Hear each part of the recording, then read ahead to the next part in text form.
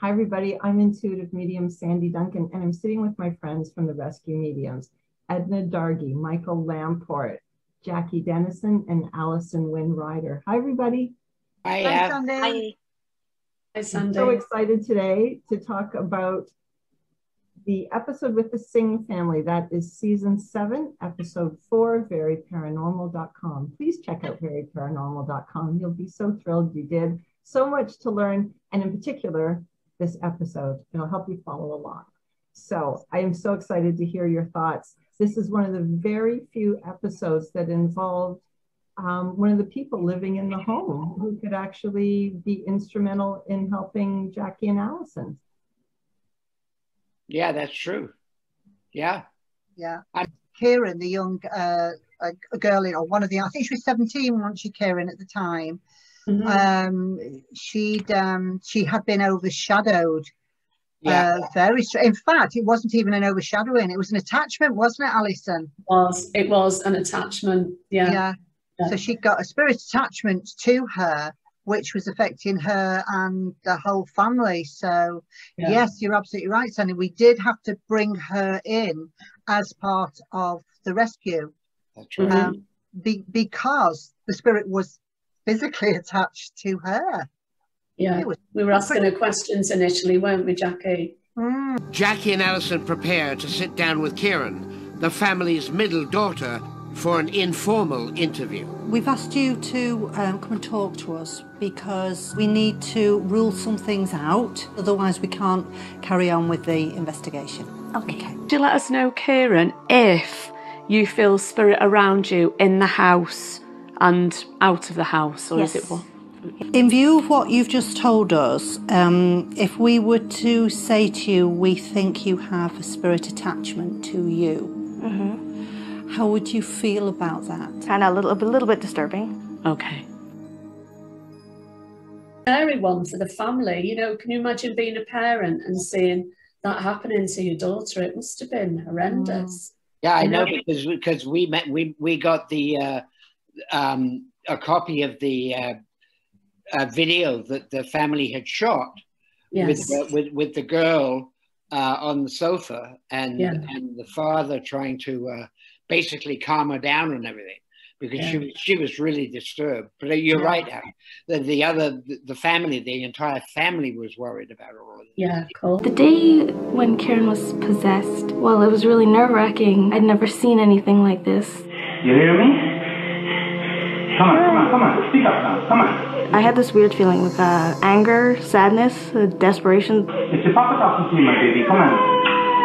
I had no control over my body at that time, so I don't know what I could have done. It went to this point where she started screaming, "Let me go, let me go." Let me go! No, you're not going anywhere, my baby. Question about that, because you allowed us to see that up close, Michael, that video, the home movie of frightened parents and possession of Kieran. But here's my question. Kieran in that video is shouting, "Let me go, let me go." Is that Kieran shouting, or is that the spirit inside her shouting? I think it was the spirit. The spirit, it could have been both, because she was completely overshadowed by the thoughts and feelings. Interestingly enough, though, that piece of film footage that you were just talking about, Alison and I did not see that until the episode went out. We didn't see that film footage, so it was a shock to us actually see it. Yeah, exactly. And she said her body didn't feel like it was her own. Well, of course, with an attachment, that's exactly how she would feel, isn't it? Yeah. Edna, did you see that film footage beforehand? Had you seen that? No.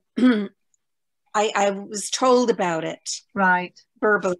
They talked about it. But that's the first time I saw the footage as well. Oh, gosh. Yeah, it's quite upsetting to watch. Yeah, very much so. Yeah. Edna, we talked before in other episodes about how you followed along with Jackie and Alison and the crew as they were going through the homes. In this particular one, we got to see when they came through a bedroom and into a bathroom that the faucet had turned on. What was that like? Well, I'm not surprised. I wasn't surprised. I just remember other episodes where that had happened as well. Mainly like the Churchill, walking into a bathroom and, oh, the water's running. Yeah. And not being able to account for it. And it's funny, when you're doing this show, when things happen, everything becomes more normalized, very strangely. You don't get really shocked. Very well, you do, but it seems more, oh yes, of course. Well, the water's running and that must be the spirit. You know, it's just take it more. It's more like when we go in somewhere and the water's not running and you go like, oh wait, that's abnormal. Which of course it isn't. A mystery. Holly. Water's running. Oh, I've got shivers down my spine now. Look. Oh my God, I heard it. Oh my God. Who's turned that on then? Spirit will do things like that, and you don't realize at the time. It's only when you think about it and you say, yeah, that makes sense why and they were trying to draw our attention to the water. Absolutely. And it might not have been drawing attention to the water. It might have been trying to draw our attention to that room, you know. But in that instance, it was water that was very significant as part of the rescue situation. Yeah, absolutely wasn't it? Yeah, absolutely. The graves were covered. You saw the graveyard. You had the graveyard in your premonitions, I think, or you had the graveyard as we were walking around. That's what you could see. I could see it, yeah. And they were all underwater. Oh my God, I can see a graveyard. And the graves are covered in water. I'd love it if you could tell me about, or tell us, like you were just talking amongst ourselves, about the spirit of attachment and what that was like to take that out of Kieran. It was. Oh, Jackie did. Yeah. Jackie and Alison did most of that. Yeah.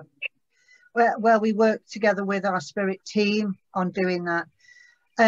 Spirit attachments are, sometimes it can be quite easy to, you know, just like, why are you doing this? We need to find out why first. And in that instance, the spirit was not really communicated. It was so connected to Kieran that wasn't really communicating with us. No, I remember that. So we had to almost like, it's like drawing something out. You pull it, you have to pull it out. But the whole time you're doing that, it looks like you're just sort of pulling like this. And I think Alison was stood behind Kieran with her hands on her shoulders. I was giving her some healing while you were... Healing and grounding physically. So it's a two thing. He and Alison begin a spirit detachment.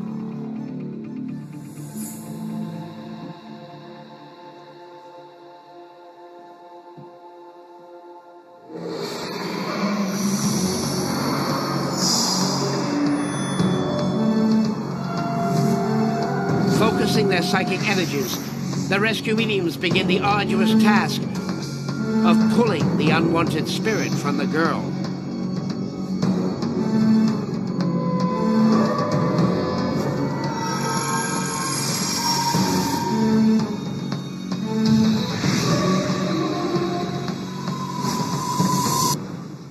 So it's a two thing. So I was working on more like an ethereal level and an etheric level, and Alison was working on a physical, in order to connect through the physical vibrations of the body to the spirit within, to try and draw them out. So all the time in my mind, I'm saying, you know, you want to come and talk to me, really. I can understand what it is you want. I can help you. So all the time this is going on in my head, talking to this spirit, while Alison is communicating with Kieran. It's quite a complicated process, and although on camera it looks as if it happens really quickly, it didn't. It can go on and on and on. Sometimes you need a break and have to go back. You know, so you're pulling all the time. So as that spirit is releasing a little bit, I'm pulling more and more and bringing them into my energy field. So eventually it was like, I've got him here. Right, okay, Kieran, you can just go quickly. Before, your face was bright red as well. Yeah. Your face was bright red. Just pull in. Yeah. Okay, that's good. Can you see how red I've gone? Yeah. That's because I've got the spirit right in my space, and we're going to go and deal with this in a minute and find out who this is, and we'll get it sorted. Okay. Okay. Thank you. Thank you. Having removed the attachment from Kieran, Jackie becomes the spirit's host. Obviously, he's really close then. And then obviously we've got to contain him because we don't want him rushing off. So we have to sort of do all that, communicate with him like really quickly, expeditiously. That's a big word, isn't it? Oh, I'm impressed. I am impressed. To say she was a star, because that must have been so scary for her. And, you know, she put her trust in us. Yeah. Which, you know, it is just phenomenal, isn't it? You know? Yeah. And, you know, trusting that, you know, we do our thing and that, you know, the spirit would be released and she'd get her own sort of body and mind and all of that back. Yeah. And obviously because she was under 18 years of age, we asked permission of her parents because neither of us will normally work with someone who is younger under that age.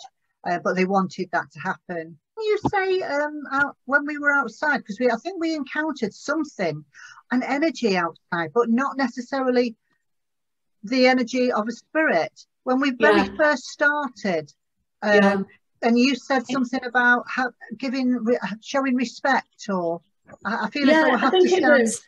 I felt to have like it was sort of like a little quiet time.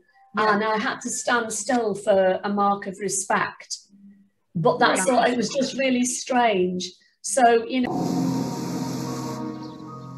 Jackie, I feel like I need to stand here like this as a mark of respect for something or someone.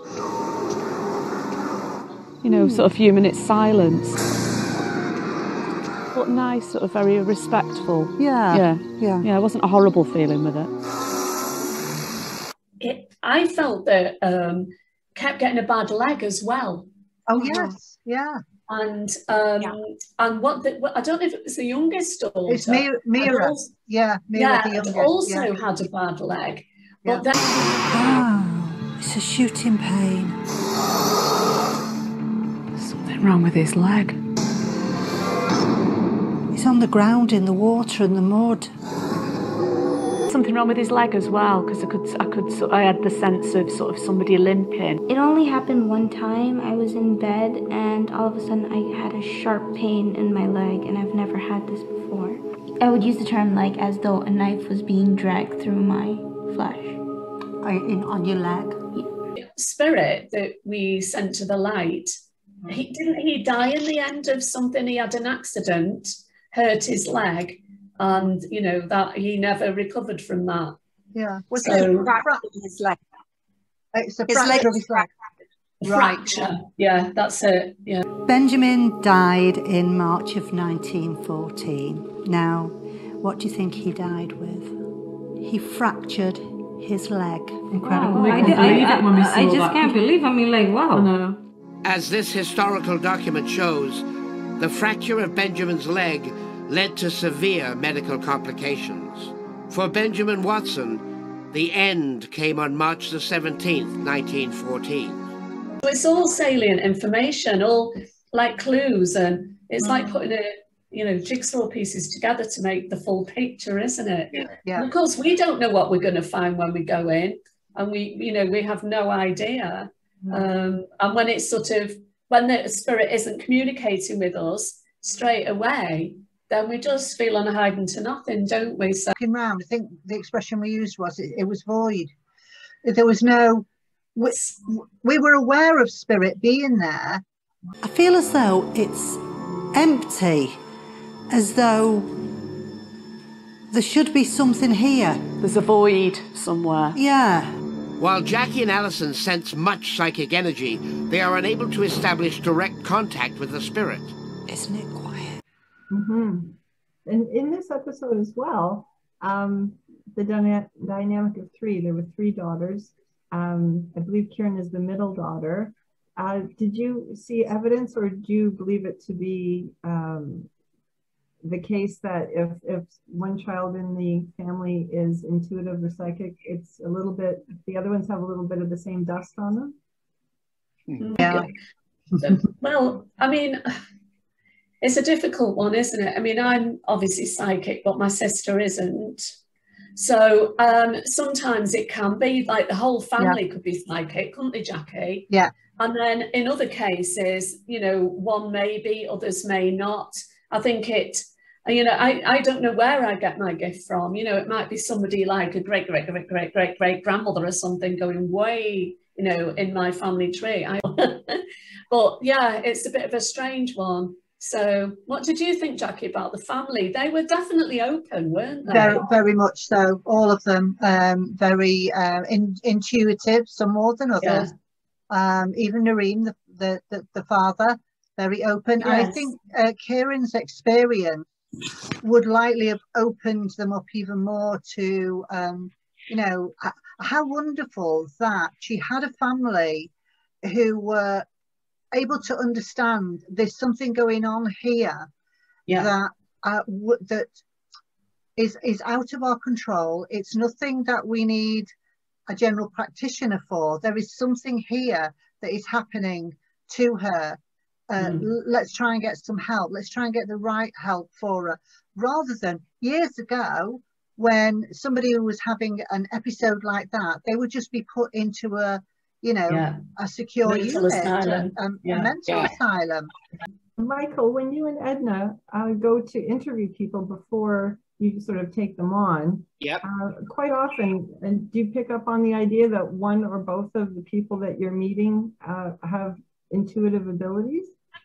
For me, I sort of feel who is the primary focus of the of whatever entity or whatever's happening.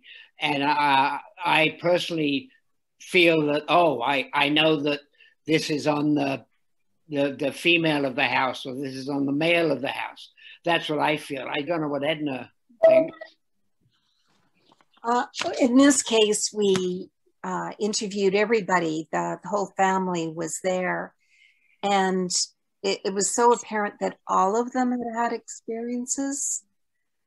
I was just looking at my interview notes, and I've got 5-6 pages actually just of notes of experiences that they'd all experienced over time.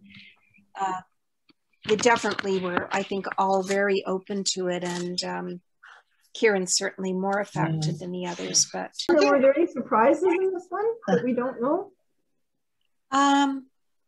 No, there weren't any other rescues. I think most of the important information was what appeared on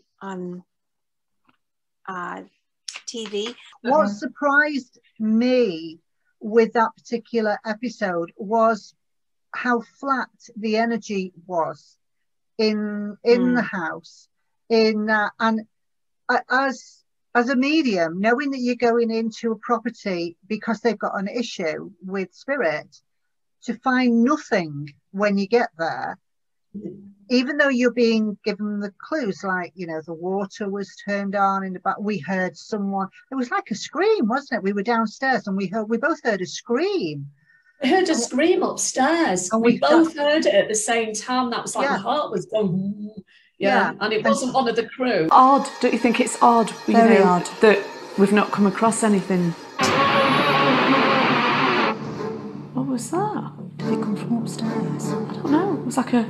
Was it like a scream? Let's go upstairs, shall we? In hopes of finding the source of this psychic scream, the rescue mediums ascend to the second floor. And then being aware of someone running down the stairs, and I think we heard it rather than, and then we followed back down again.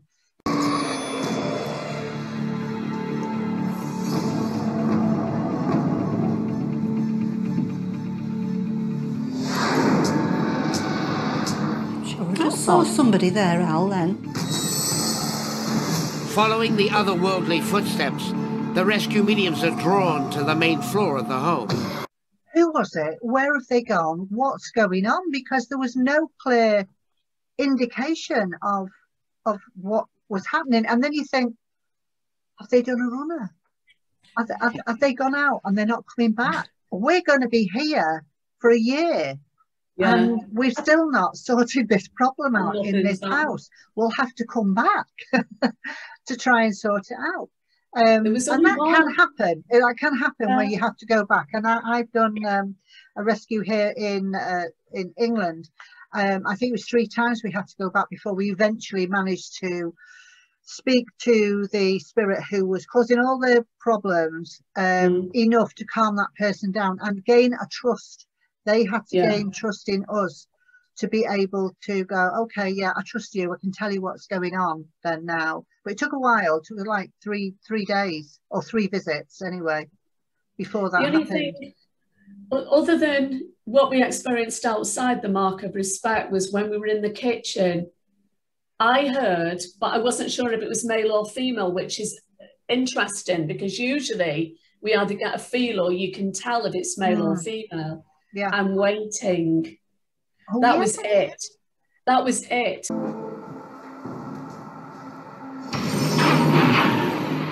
I've just had a message, I think, for us. Oh, really? I'm waiting. Male or female? It's indistinguishable at the moment, but I'll let you know if I get anything clearer. But the words were clear. Okay. I'm waiting. Waiting Where? For what? Us. Well, we're here. I know. But odd, don't you think it's odd? Very odd. That we've not come across anything. Which can be really, it can be disconcerting in so many different ways. And one is, you just think, oh my God, is this the calm before the storm type of, which we've had? And it was in a way, wasn't it? It was such a strong one. Yeah. And you always think then, like, Edna's going to be walking around with a headset on, writing things down, pencil poised to write, and there's nothing forthcoming. There's nothing at all. I was starting to panic because I was afraid that we weren't going to have information for me to research. Yeah. It's a bit scary. What a great episode. Scary to watch as a viewer, for sure. You think, but Kieran's an ordinary person. This could happen to anybody. But she did walk by someone, I can't remember how it went. I think Edna, if it came up after, that she walked by the graveyard every day, right? Yes, there's mention that Sarah said that they moved by there. Were all buried in a private cemetery, located in this corner of their original property. These graves remain today, mere blocks from the homeowner's residence. And this area here, we pass every day. Yeah. We do see the graves. At one time I said it looked so peaceful, not knowing it was a graveyard. We believe that as you've come home from there, feeling all of that, Benjamin has seen your light going past, and you've said you go past that cemetery on a daily basis. He's seen your light and he's thought, oh, that's a nice little light. I think I'll follow that one there. The rescue mediums believe that it was Kieran's powerful psychic ability, untrained and newly discovered, that attracted the troubled spirit of Benjamin Watson. In between us, and we were communicating. Was it Benjamin and was it Robert? Robert, yes, that was it. Yeah, Benjamin and Robert. Yeah, you got one name, I got the other when we were sat there. That's right, and they were the 2 names that we connected with. That weren't they very church-going people? And from Scotland, they were from Scotland, weren't they, Edna? They were. This was the Ebenezer Baptist Church. That's it. I remember that. I believe that it might have been their dad that had donated a sizable piece of land to the church, and where that cemetery was. Yeah, and that's the mark of respect, wasn't it? That's it. Results of their investigation. John and Margaret Watson came with their family to Canada from Scotland. They had 7 children.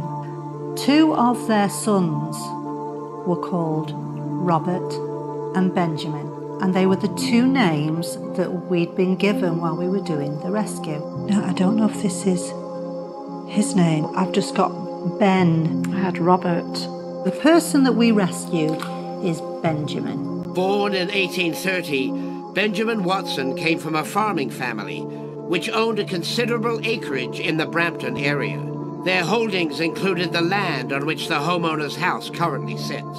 A couple of minutes silence. She did. Yeah. Very, very appropriate words that she said, because this family was so involved with their church. Benjamin Watson and his family were devout Baptists, so dedicated that they even allocated a section of their land to the Ebenezer Baptist Church. He actually leased 1/2 an acre of land to the cemetery trustees. This was known as the Ebenezer Baptist Church Cemetery. The relatives of Benjamin Watson were all buried in a private cemetery, located in this corner of their original property.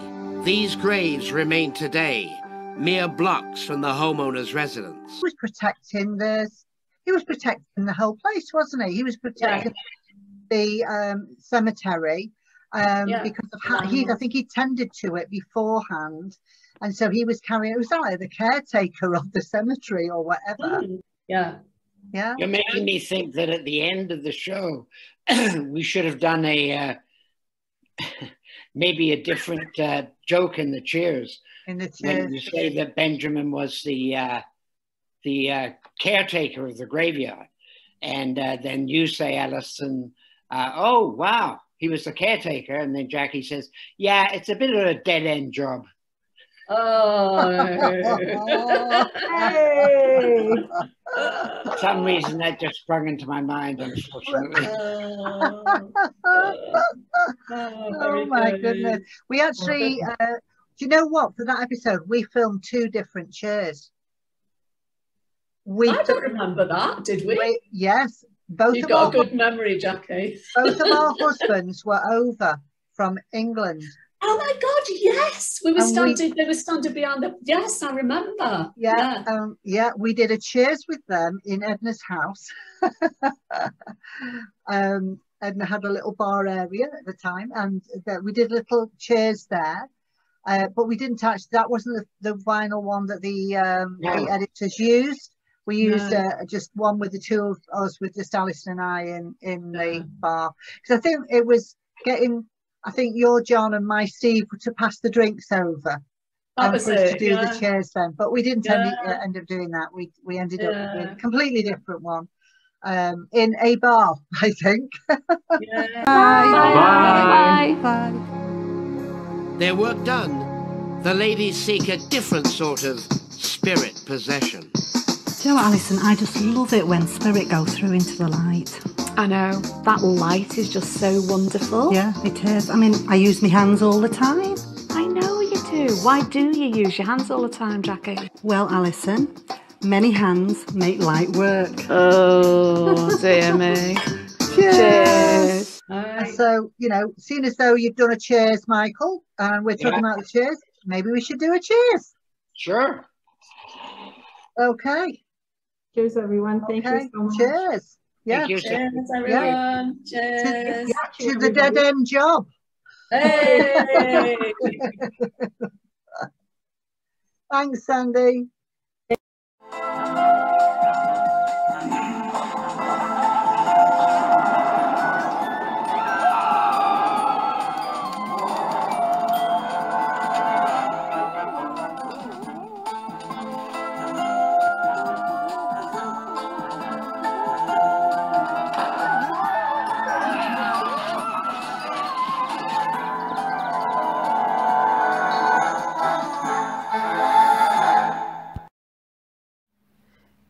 If you enjoyed this episode, please like, share and subscribe to veryparanormal.com, the portal for everything paranormal.